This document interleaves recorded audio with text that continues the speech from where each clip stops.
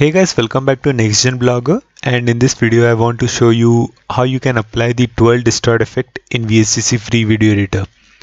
So we are back with the distort effects, and today we will see the twirl distort effect.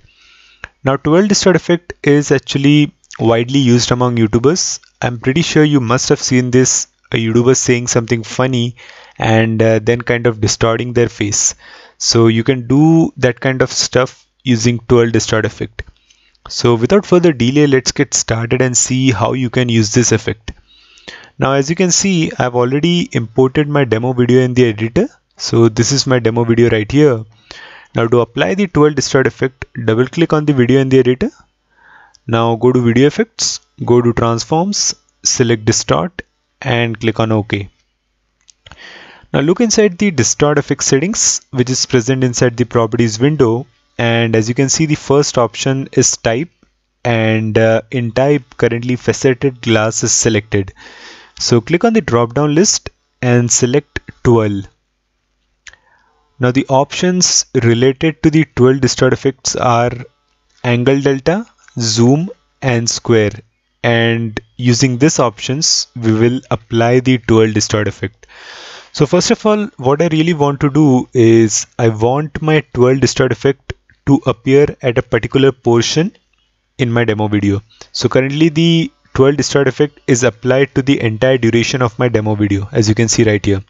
So let me just shorten the duration of my twirl distort effect at a particular portion like this. Perfect. Now if I just quickly play the video for you, watch the portion where the twirl distort effect is applied. So right here, as you can see, my cursor is exactly on top of the twirl distort effect, but there is nothing happening on the screen because we have not done anything related to this three values: angle delta, zoom and square. So let's just start. Let me just change the angle delta value from 0 to somewhere around maybe 0.4 and 0.4. And now if I just quickly play the video for you, notice the twirl distort effect on the screen. So this is the twirl distort effect with a 0.4 angle delta. And if I just keep on increasing, suppose the angle delta is 0.9. And again, let me just quickly play the video for you. So this is twirl distort effect with an angle delta of 0.9. Now as you can see, this is constant parameter value. I can change this to linear parameter change, and I will have two values, 0.9 and 0.9. So let me just change that to 0 and 0.9. So now if I just quickly play the video for you, watch the twirl distort effect unfold on the screen. Let me just increase the duration of my distort effect now so that you can see what is actually happening. Now watch the video on the screen. So this is the twirl distort effect gradually kind of unfolding on this screen. Now let's look at the second option. We have the zoom option present right here, and currently the zoom option, inside the zoom option 0 is there. So let me change that to 1, and again watch the video on the screen. Nothing really happens, you just slightly kind of zoom in a little bit. So now if I just quickly change it to 9, now let's watch the video on the screen. So a zooming in is happening along with the twirl distort effect. Let me just increase the duration of my distort effect, and now again watch the video on the screen.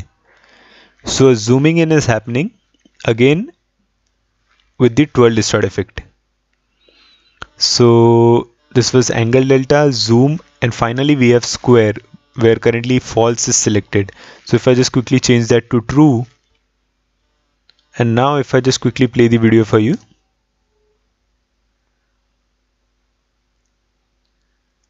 as you can see, this is the twirl distort effect.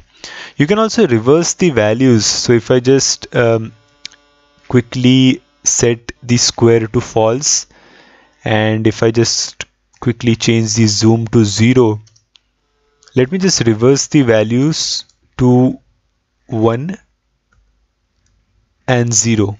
That's it.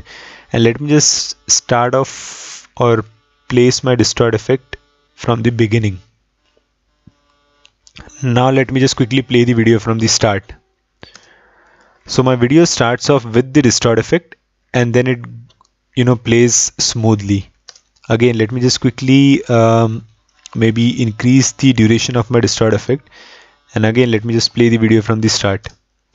As you can see, my video is starting off with a distort effect, and then it kind of starts playing smoothly. So you can do this kind of stuff using the twirl distort effect.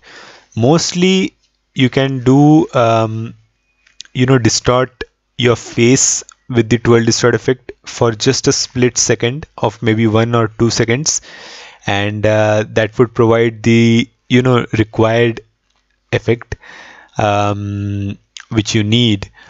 But anyway, play around this options, guys: angle, delta, zoom, and square, and you will kind of figure other stuff out as well. I'm pretty sure of that. Do share with me your thoughts in the comment section below, like the video and subscribe to my YouTube channel. I will again see you in the next video. Till then, thanks for watching.